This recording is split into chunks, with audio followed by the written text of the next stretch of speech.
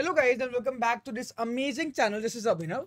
So in this particular video, we will discuss about the problems of contest Codeforces round 938. Okay. And it is actually a division 3 round that we will discuss in this particular video, right? So it is a division 3 round. We will discuss the 5 problems of this particular contest, which is from A to E. Okay, the contest was really good, and all these 5 problems are from different topics, right? So let's discuss all the problems one by one. Actually, I tried the problem number F also, which is unfair game, but I was not able to solve it. So I will try it maybe later, and if possible, I will upload the video. But for this video, I will discuss the first 5 problems only, right? Cool. So the very first problem is, guys, this yogurt sale. This was actually a easy problem. The problem says that there is some yogurt. Okay, there's a shop which has some yogurt, and they are saying that price of one yogurt is actually a rupees. Like you can say rupees or dollar, whatever. Okay, a rupees, and the price of two yogurt. Like if you will take two yogurts at once, the price of that will be b rupees. Right, b rupees. That is what the price of yogurt is. Right. Now, what Maxim has to do is Maxim has to buy n yogurts with minimum price, minimum possible price, right?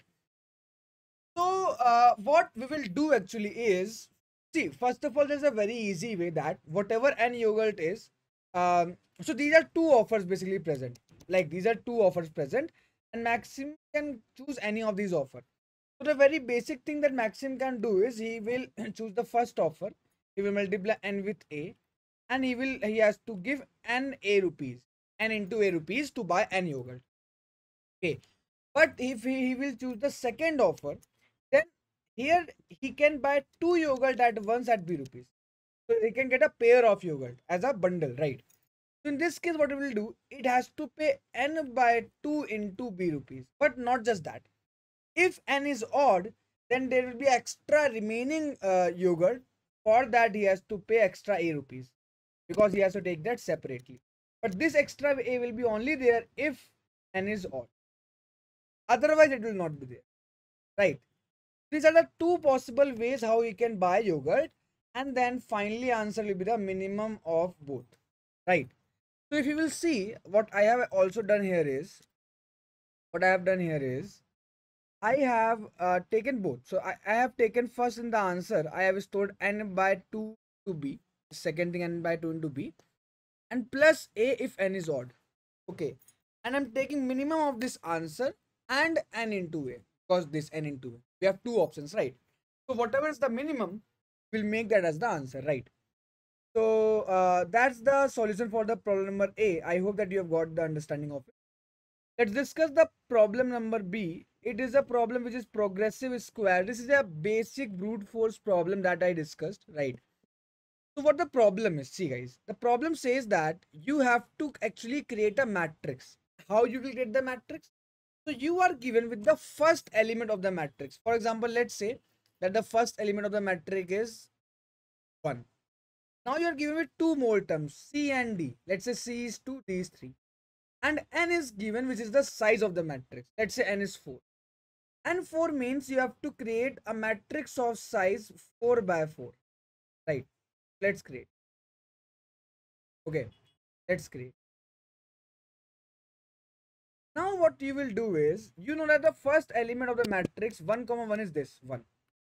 Okay. Now they are saying is that ai plus 1 comma j is equal to ai comma j plus c, and aij plus 1 is equal to plus d. Basically, when we will go down, we will add d in the element, and we will go right, we will add c. So हम यहाँ पे जाएंगे, it will be 1 plus 2 3, then again plus 2 5, then again plus 2 7. And if you will go down, so for every element, okay, I think I'm, yeah, sorry. So when we are going on the right, we have to add d. D means we will add 3. So it will be 4, then it will be 7, then it will be 10, like this. And when we will go down, we will add c. So it will be plus 2, all the elements, right? And again plus 2 and plus 2, right? This is what will happen in a whole matrix, and this is how the matrix will be created. Right, so for every given value of A, C, D, and N, we can create a matrix. Now, what they're asking you is, they are basically asking you that you are given with with numbers of some matrix. So basically, if you will see, each matrix will contain n squared numbers, or we can say n into n numbers, right? So you are actually given with the array of n into n numbers, you can see here. And you have to determine that for the given value of C and D. So you are basically given with three things. You are given with a value of n, a value of C, a value of D. These three things are given to you. And you are given with n squared numbers. These n squared numbers. Okay. Now you have to find that whether these n square numbers are valid or not on the basis of this n, C and D. So obviously अगर n है तो n square number है, means numbers are valid. But can we obtain that numbers by having the value of C and D which is given to us? So first of all, we need to find what's the start value of a matrix. And you will see guys that the start value of the matrix will always be the minimum value of the whole matrix. So what we will do, first of all, we will find the start value, which is, let's say, A. To find the start value, we will find the minimum of the whole array, which is given. For example, here, the minimum is 1. The minimum is 1. Right. Now, our A is 1. Now, when we got the first number, we will first of all get the first row of this particular matrix. Right. And we can store it somewhere. Let's say in a queue, I will store the first row. So the first row will be 1. Then we will add D to it. So D and C is given to us. For example, in this case, D is 3 and C is 2. So we will add 3. It will become 4. Again add 3. It will become 7. Add 3. It will become 10. Let's say N is equal to 4. So we have got first row, which is 1, 4, 7, 10. Now what about the next row? Guys, next rows will be simply add C all the elements of the first row and you will get the second row. For example, there are 4 elements in the first row. Simply add 2 to all the elements. Now this is the second row. Again add 2. This is the third row. This is how you can also get n rows. So once you get once you get the first row having n columns, and then using that first row you can find all the n rows. So overall you will get all the n into n numbers. Right. Now the numbers that you have created using this logic and the numbers that they have given, if that both the numbers are equal, that means that that particular n squared numbers are valid. So you will basically solve both the vectors and see whether they are equal or not. Right. That's the basic thing that I have also done. So if you will see my my logic here, what I have actually done is so I have first taken n, C and D, then I have taken input of the array A that is given to us, and I will create array B from my side. So array A is given to us, and array B I will create on the basis of this C, D. Okay. So once I have taken input of array A, which contains n into n vectors, n into n numbers, I will first find the minimum of that array. Because the minimum number of that array should be the 1, 1 index number, right? Now, as I told you, we will first create a queue that will contain the elements of the first row. So the elements of the first row will start from 1, which is the minimum number, and we will add a D into. Okay, so if you will see, we are first adding mn, the minimum number, to it, and then n minus 1 times I'm adding D to it, and then adding that number in the queue and also in the B array, because whatever elements we are having here, we'll add that in the B array also. So now what contains? So this queue contains the element of the first row, and the same elements are also there in the B.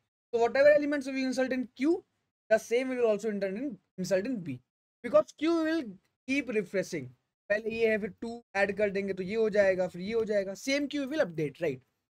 Now once we have the first row, for remaining n minus 1 row, I will run a loop. So for every element of a queue, I will pop that element and I will add C to it, and I will again push into the queue. So for example, first I will remove 1 and add 3, remove 4, add 6, remove 7, add 9, remove 10, add 12. This will happen how many? N minus 1 times, so that we can have all the n rows. And once we have all the n rows, means our B array also contains n squared numbers. We'll sort both B and A array. And finally, if both A and B are equal, that means it's yes, else it's no. Right. This is again a very basic brute force solution. Okay. That we have actually done. Okay. Cool. Amazing. Now let's discuss the problem number C. Okay, before that, before moving problem number D, if you guys have any doubts, you can ask that to me in the comment section. Also, if you have, you can also join our Telegram channel, right? So let's discuss problem number C, which is Inhabitant of the deep sea. Also, guys, for those who don't know, we have launched our website, which is coding75.com. Here in this website, guys, you can access content regarding CP, DSA, interpretation, and a lot of things, right?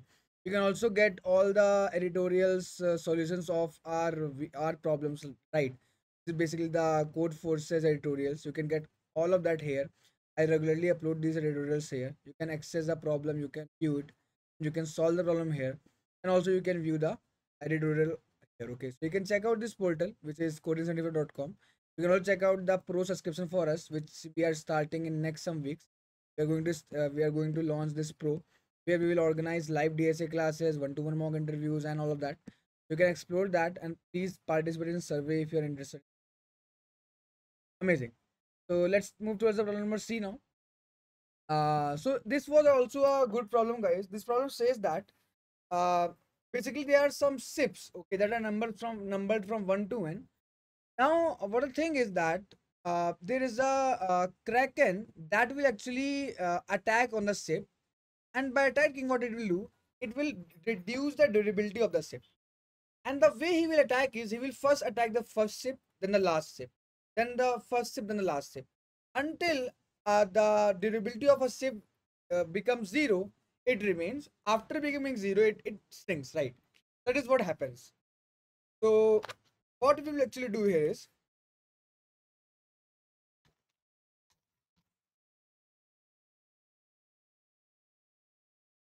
so for example, a ships are like this.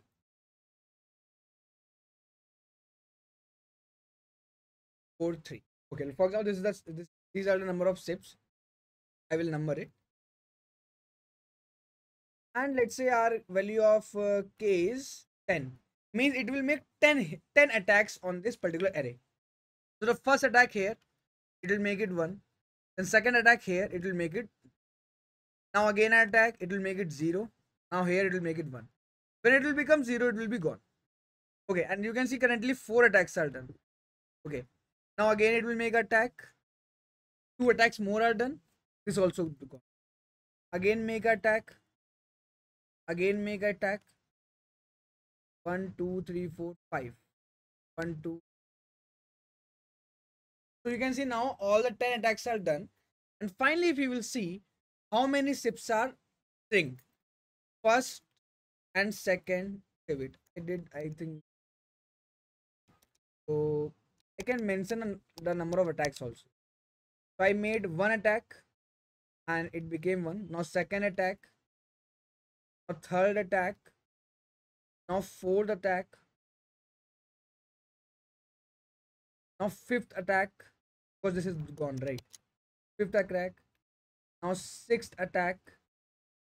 Now seventh attack. Now eighth attack. Ninth attack.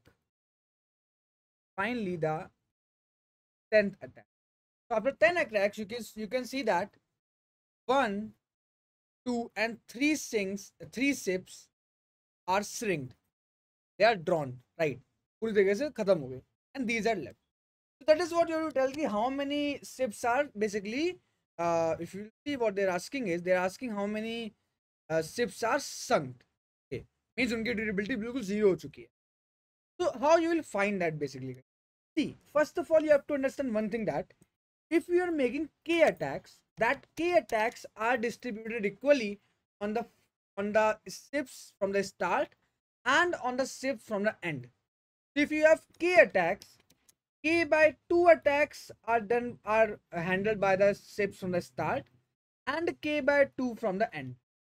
And if let's say k is odd, let's say if this k is 11, in that case this will take 1 extra. Why? Because obviously we have odd number of attacks, and we are starting from the first. So first to have we'll have one extra attack, right? So we can write in this way. We can write k plus 1 by 2 attacks.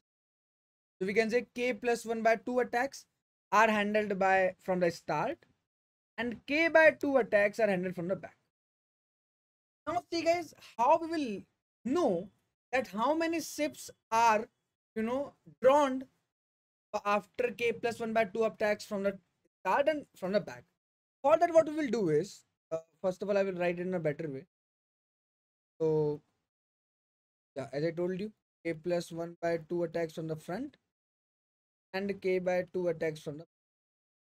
Now see, I will first of all write a prefix array for here. Okay.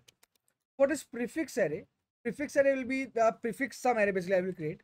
So it will be 2, then sum till here 3, then 8 plus 3, 11, then 11 plus 2, 13, then 19, then 23 and 26. Right.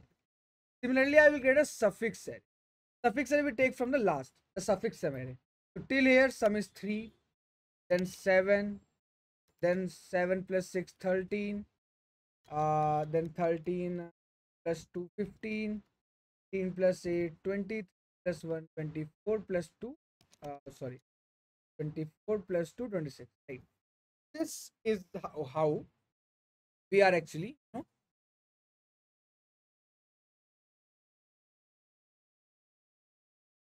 this is how we are actually finding the prefix sum and suffix sum. Why we are doing that? Now see guys, if our k is let's say 13, right? If our k is 13, that means the 7 attacks k plus 1 by 2 means 7 attacks will be done from the front, and how many? 6 attacks will be done from the back. Okay. So now for this, both the prefix and suffix array, we will find the upper bound of 7 and 6. For the prefix array, we will find the upper bound of 7. Basically, we will find that till where these attacks have affected. So if you will see, the upper bound of 7 is this 11. This is the upper bound. Or we can maybe say lower bound, not upper bound. So we can say lower bound. So this is the lower bound 1. Basically यहाँ तक affect करेगा attack will affect till here, right? It will not go more than that. In fact, what I'm saying, when we will take 7 attacks, it will affect till here. That means कि इसके पहले की सारी तो sync हो ही जाएंगी.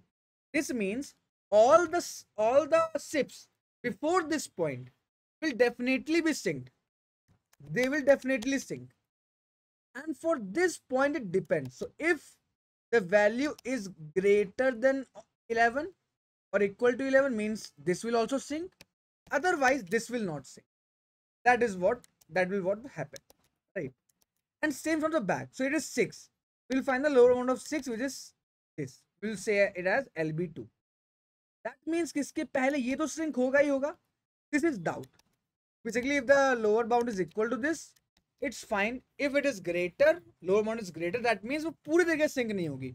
It will decrease the durability, but it will not be completely sync. You can see also, when we will make 7 attacks, this will be sync, this will be sync. Now remaining 4 attacks, this will be decreased to 4, but it will not be completely sync. हाँ, अगर यहाँ पे 11 होता, if this is 11, then this will also be completely sync, right? So that is the first thing that we will do, right? So if you will see the code, what I'm doing here is,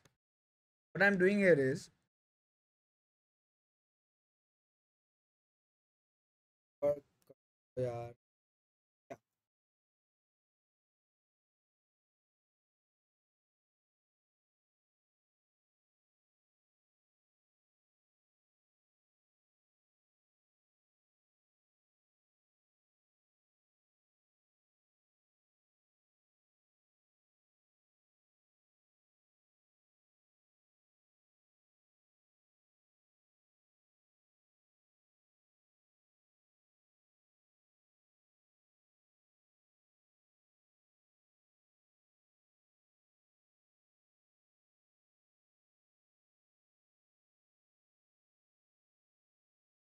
Yeah, sorry.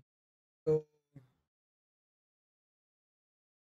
so If you see, I have first of all taken an input. Now I have two different arrays: prefix sum and suffix sum. Just like I discussed here, pre and the suffix. Okay, suffix will take from the start and suffix from the back. I hope that you guys know how to do this. Now to find the lower bound for the suffix, now I am first reversing it, because lower bound there should be an increasing order sorted array, but it is in decreasing order. So I will first reverse it and I'll again make it in the same way. You can see मैंने पहले reverse किया है, then I reverse it back. So to just find the lower bound, I reversed it. Right. Great. So first I find the lower bound for the value k plus 1 by 2, because from the front k plus 1 attacks are done, and for the back, for the suffix, we are just checking for k by 2. Right. And finally, because this LB2 will give you the index based on a reverse order, but if we have again reversed it in a decreasing order, I will get that LB2 from the back. Okay, starting से वो ith index पे, back से वो n minus I minus 1 पे हो जाएगा, right? That's the thing. Now see guys, if this LB1 is greater than LB2, let's see how. See, for example, if k is 130, so if k is 1, let's say not 130, but let's say if k is for example 50. If k is 50, there will be 25 attacks from the front and 25 attacks from the back. That means this LB1 will come at here. Means from the starting itself, Kraken can destroy all these ships. And from the back also he can destroy all these ships. Means ultimately you can see he can destroy the overall all the ships. पूरे ships को destroy कर सकता है, because LB1 is less than greater than LB2. Are you getting? कि वो starting से भी वहां तक आ रहा है, वहां से भी क्रॉस कर रहा है, मतलब it can destroy all the ships, right? That is why whenever this LB1 is greater than LB2, means it has crossed. Initially LB1 is smaller, you can see. LB1 should always be smaller and LB2 should be greater, because LB1 is from the forward, कितनी से destroying, LB2 is from the backward. But if they are crossing each other, that means all the ships are being destroyed. Now if they have not crossed, now we have to do. Now we have to check two things. First thing is, guys, let's say, for example, agar from the start, let's say if from the start there are 11 attacks. So for 11, this will be the lower bound. And because this 11 is equal to the lower bound, that means it can destroy all these three ships. But if this is less than the lower bound, let's say it's just 8, that means it can destroy only 2 ships, one less than that. So what I'm doing is, if the lower bound value, means if the value at the lower bound is greater, means the attacks are less than that value, that means we can only destroy the ships that are before it. We are just adding LB1, means that index. For example, ये lower bound 2 है, मतलब सिर्फ 2 ships destroy हो सकती हैं. But if it is equal, that means we can destroy 3 ships. All these 3 ships can be destroyed. So it is LB plus 1, means 2 plus 1, right?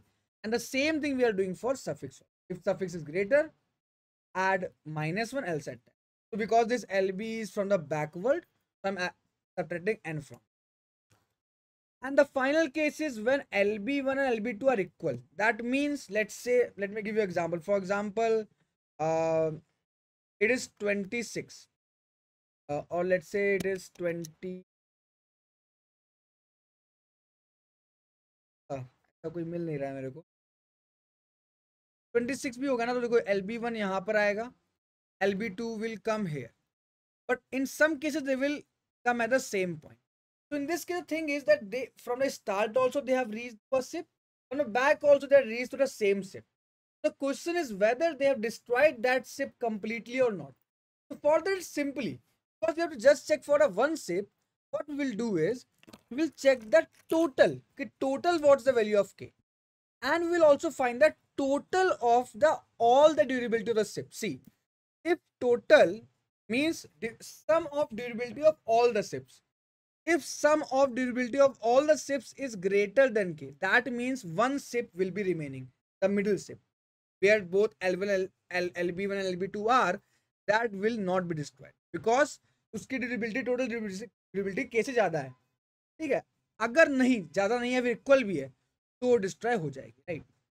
So guys, this is how I solve this particular problem. I know that it's a little bit, not a little bit, it's a really complex approach maybe that I have solved, right? But yeah, this is how we have solved this particular approach. I hope that you have got the clarity.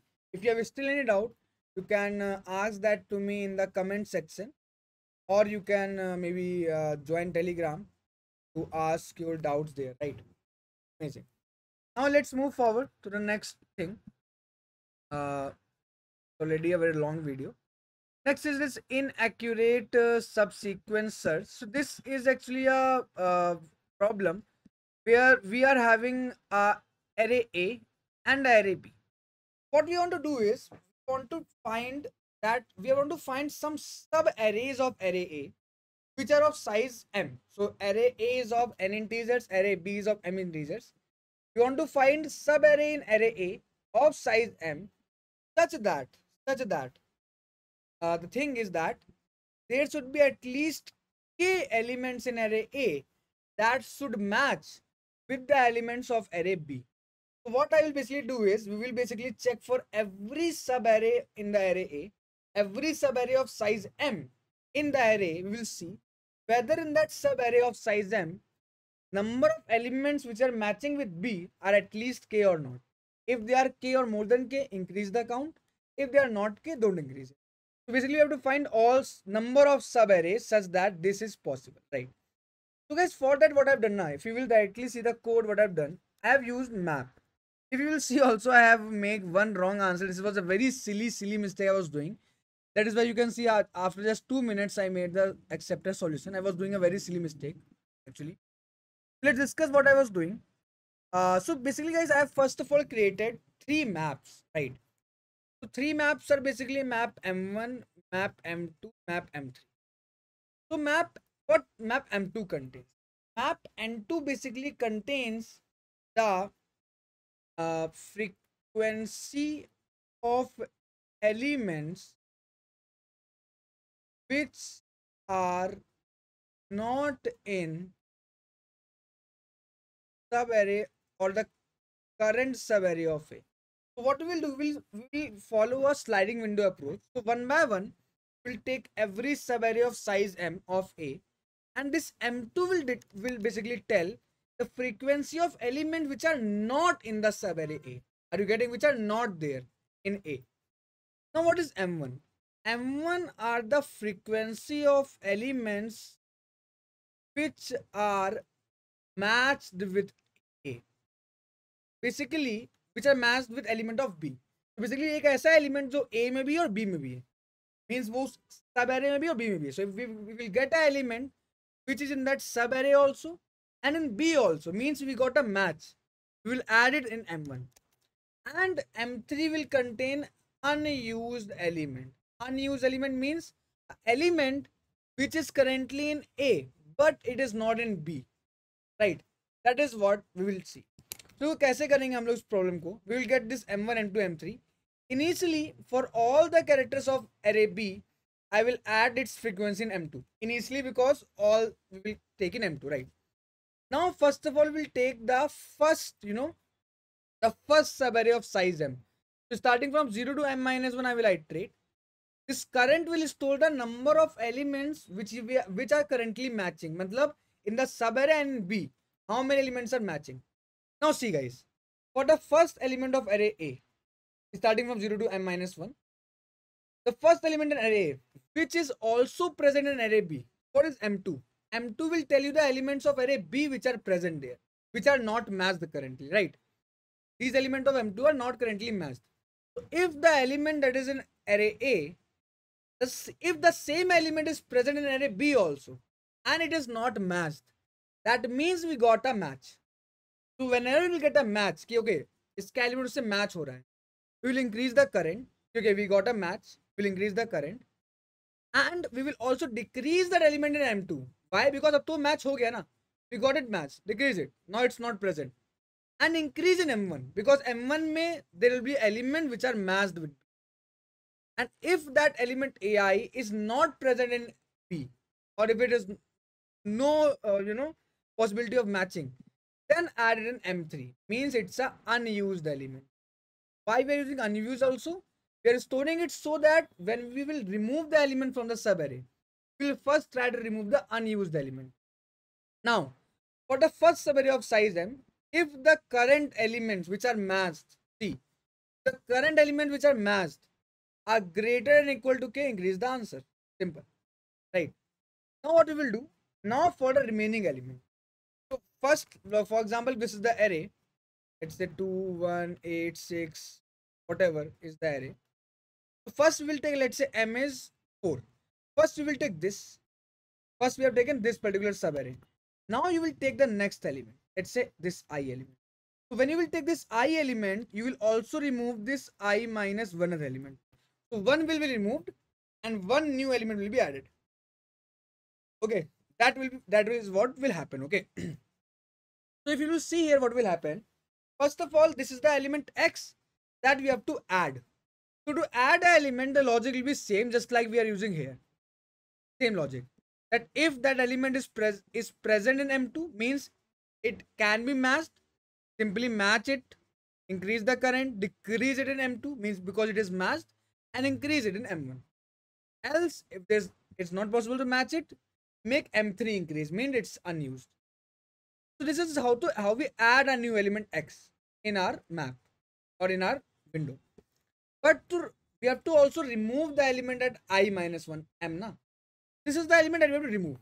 Now when we are removing an element, obviously we will try to not have a match. For example, कि अगर हमारा b let's say है let's say b was 2122, okay, 8122. Let's say elements here were wait, the element were sorry 1 2, let's say it is 3. तो अब देखो कि इनमें से अगर आप देखो तो एक 2 मैच हो रहा होगा यहाँ पर, एक 1 और एक 8. So 1 8 was matching, 1 1 was matching, and 1 2 was matching, right? 1 2 was matching, and 1 2 was free, basically in the M3. ये तीनों होंगे M1 में, and this must be in the M3. So when we'll remove a 2, we will not so to remove this 2. इसको क्यों remove करें? क्योंकि ये matched है already. So just assume कि okay, we are not removing 3, or maybe we are removing this 2, and now we are making this 2 mapped. So 2 is already matched. ये 2 चला गया, but already एक 2 present है ना. So first of all, we will try to remove those numbers which are unmatched, which are useless, which is M3. If we have to remove a number y, and if that y is present in this M3 map, means the numbers which are useless, first reduce that. Else, if the number is not present, let's say हमें जब 8 remove करना पड़ेगा, तो 8 तो यहीं से remove करेंगे ना, और दूसरा कोई 8 है ही नहीं जो map कर ले. There is no other 8. That case, we have to reduce the number of matched element. I will decrease M1 and I will increase M2, means now we have 1 8 which is unmatched, right? And again, if current is greater than or equal to k, increase the answer, right? So this is the logic, guys, how we have solved this particular problem. It was again a very complex problem. So if you have any doubt, you can ask that to me in the comment section, or you can also join our Telegram to ask you. Now let's discuss the last problem for this particular video, which is long inversions. This is actually a very great problem, right? So in this problem, basically you are given a number, a string s, right, which is actually a binary string. You have to choose a integer k, and now what you have to do is you have to make all the bits of that binary string to 1. And how you can do it? You can choose the integer k, and you can choose a substring of size k, and you can flip the substring, right? You can flip the substring. That is what you have to do, right? So that's the basic thing. Now the thing comes is, what's the maximum value of k that you can get? That is what you have to find. So guys, if you will see, when we will swap, so we want all the string as 1 1 1 1. So we will swap when there is a 0 present. So we will swap that 0 to 1. We will present only that way, right? So see guys, how I have implemented this is, if you will see here, we will first of all, so see, the maximum value of k that we can get is n, and the minimum value we can get is 1. The maximum value of k we can get is n, and minimum we can get is 1. 1 से कम तो नहीं हो सकता, right? So first of all, for each value of k, we'll run a loop starting from n to 1, right? Initially, my current will be 0. What is this current? So current 0 means कि initially we are searching for the number 0. कि जहां पे 0 आएगा वहां से start area में swap करना है. So initially we are searching for 0. That whenever 0 comes, starting from there till the last will swap, right? But ये वो 0 नहीं एक्चुअली में, ये 0 कुछ और है. ये 0 वो है guys. For example, the thing is that, for example, the array is like this. Let's say our k is 4. So when I will make a swap here, this 0 will become 1, this will become 1, this will become 0, this will become 1. So how we will know that for the next numbers a swap is happened? That will be defined by this current. Agar current 0, that means there is no swap happened. If current is 1, that means a swap has happened, right? So what we will do here is, can 1 means that whether it is possible to have the answer with the value I. तो can 1 है, इसका मतलब कि हमारा answer है. And this is remove. तो actually remove क्या है? Remove is actually those indexes, how we can say, these are basically those indexes where the flip is happening. यहाँ पे flip हुआ है, right? Now what I will do, for each value of I will start from 0 and will go to n. I'll first of all see the current number x where we are. हम लोग x पे हैं, right? Now if at this index j, if any swap has happened before, so inverse the value of current. 0 का 1, 1 का 0. If it is 0, make it 1. If it is 1, make it 0, right? अब देखो हमने x में क्या किया, हमने क्या x XOR current. Why? Because current अगर 0 है तो XOR will have no effect. But if current is 1, XOR will also inverse it. And that's the thing. वो flip करेगा ना उसको.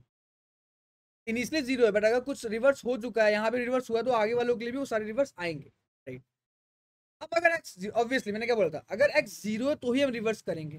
कितने नंबर्स के लिए? अगले k नंबर्स के लिए. और k यहाँ पे हमारे लिए i है, तो i is the value of k that we are traversing.